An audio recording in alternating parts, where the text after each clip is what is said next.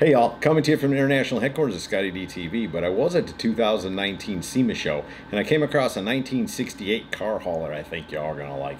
Let me get the camera turned around, we'll take a quick look at it. What about that? That's SEMA, baby. You just never know what you're going to find at SEMA. And in slammed heavy-duty trucks the last few years, trucks have been, becoming more and more popular, but the heavy-duty working type of trucks getting customized, there's always a few of those at SEMA, and I'm always glad to see them. They're cool, different and cool. And this one is a 1968 C50 crew cab. You say, Scotty, they didn't make a crew cab to 1973. You'd be correct, they did not. But these boys got a hold of a 1970 Suburban. That's what they started with, and they cut it down to make the crew cab, and then they had to fabricate the back doors,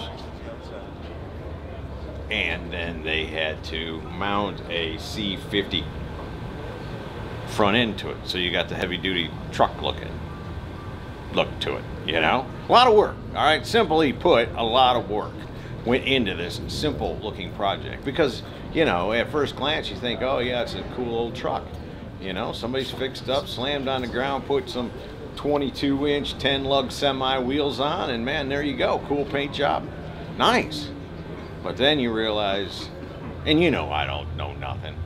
I did a little research to find out they didn't make these things, because when I first saw it, I thought the same thing. I was like, that's cool, a classic truck in car hauler. You could haul your cars around on it and have a functioning type of hot rod heavy duty truck. Cool idea.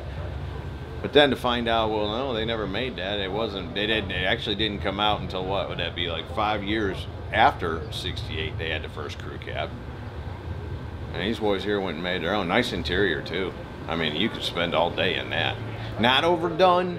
The truck's not overdone. The truck is still very functional, in my opinion. It looks functional. I would take for granted you could haul cars with it if that's what you wanted to do. And I would suspect at some point that's what they will do. I mean, there's no sense in having all this going on and just like cruising around town trying to pick up chicks, right? I mean, if you had a hot rod on the back of that thing, now just think how well you'd be doing. But I thought it was cool, and then once I started doing some research on it and found out how much work had actually gone into this thing, it just blew my mind.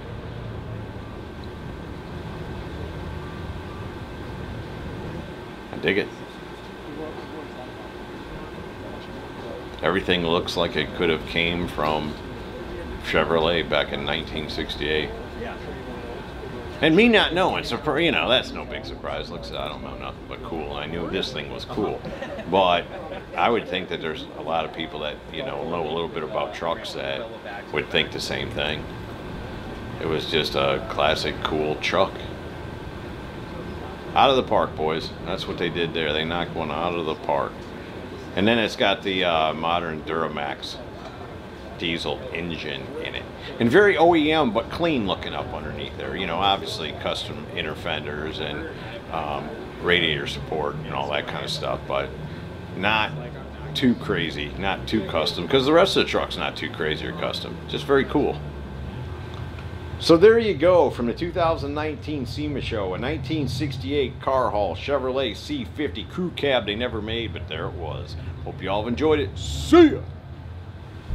Hey y'all, make sure you subscribe to this channel and visit ScottieDTV.com for an easy way to search the hundreds of videos I have posted. Either click the link in the description or the one at the end of this video.